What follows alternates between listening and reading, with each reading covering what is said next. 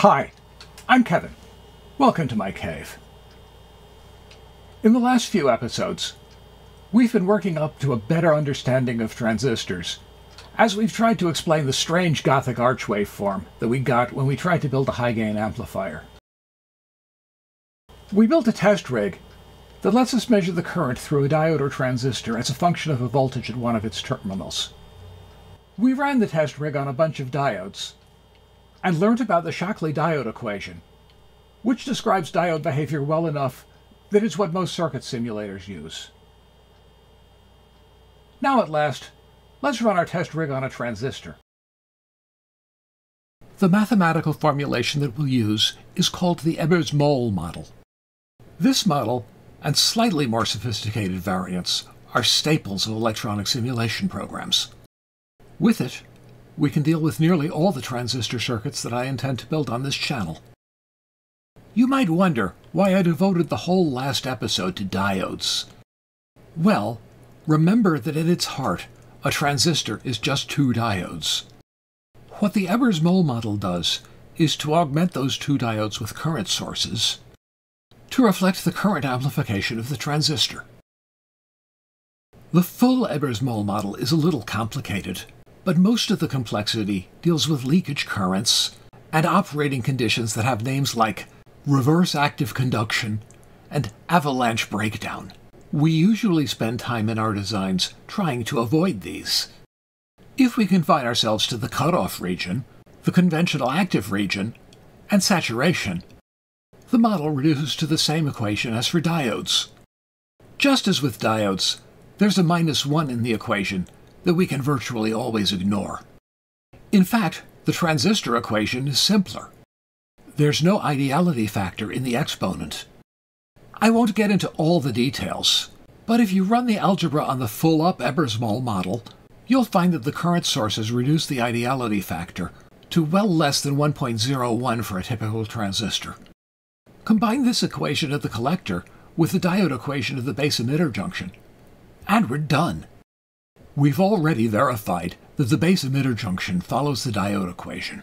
Now let's take a quick look and make sure that the collector current follows the Ebers-Moll model. We're actually measuring the emitter current, but with the transistor's beta over 200, that's effectively the same thing. We'll continue to abuse the same 2N4401 transistor that we've been working with, put it on our test rig, and subject it to various collector voltages. We'll tabulate the best fit for the saturation current.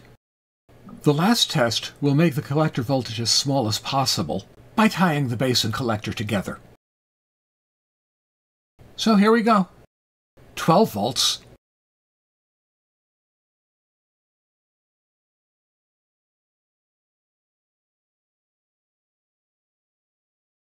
5 volts.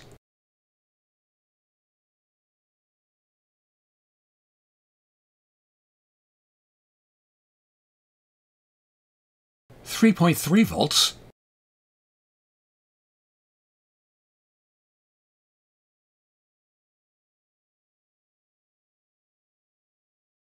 and with the collector shorted to the base.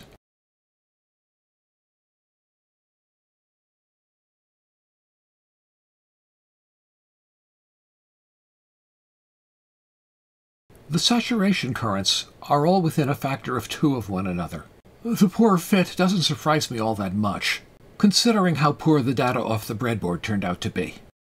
I'm pretty convinced that the model works. This is the point where I'm supposed to say that now you know the big secret of transistors.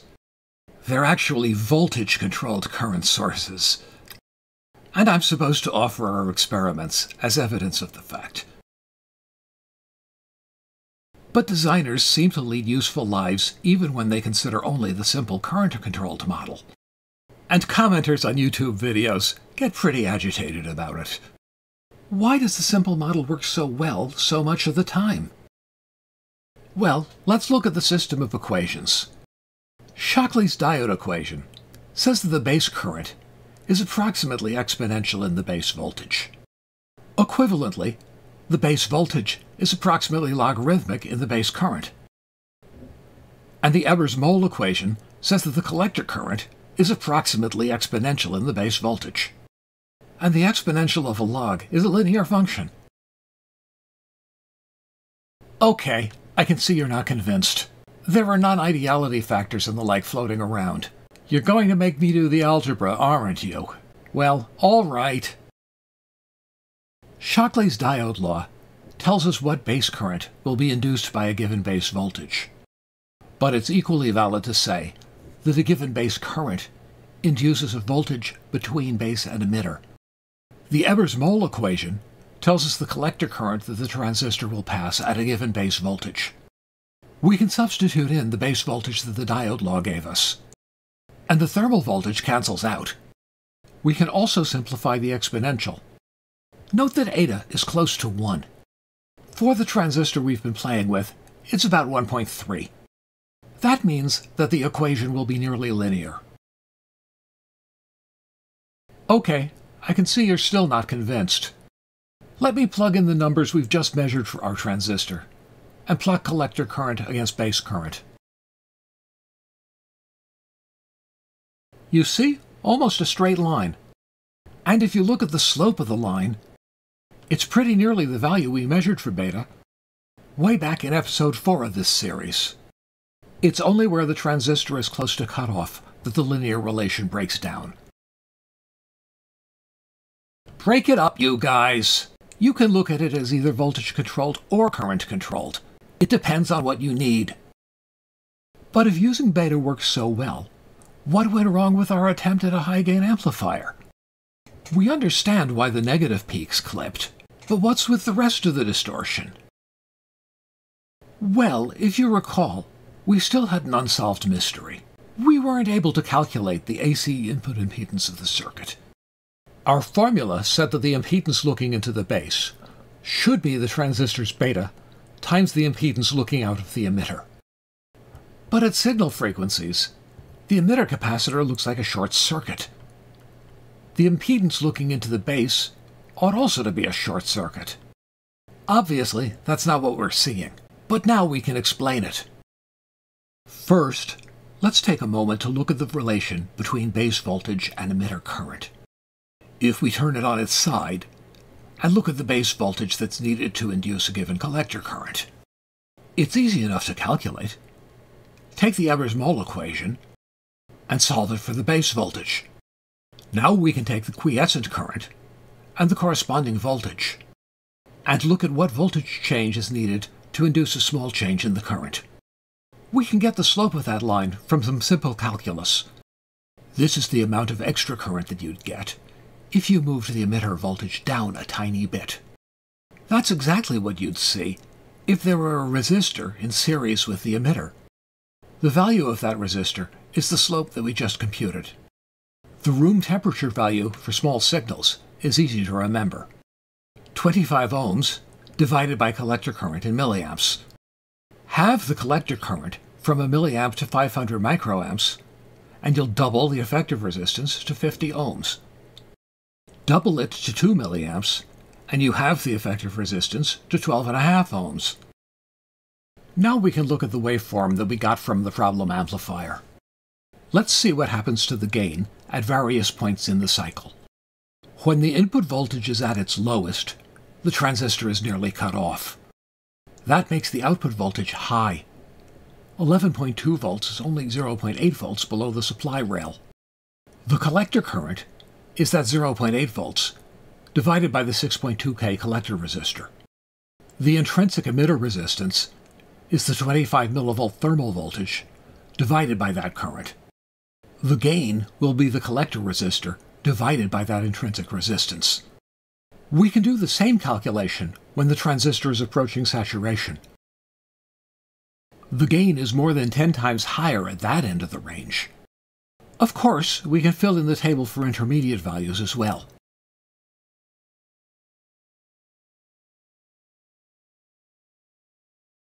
The values we get for gain seem to match the slope of the output. The curve is nearly flat near the peak and very steep near cutoff. With that much gain variation, no wonder it's so distorted. Near the designed quiescent point, the circuit gain is about 240. For tiny input signals, you might be able to get acceptable linearity, but we're going to see much better ways to get high gain.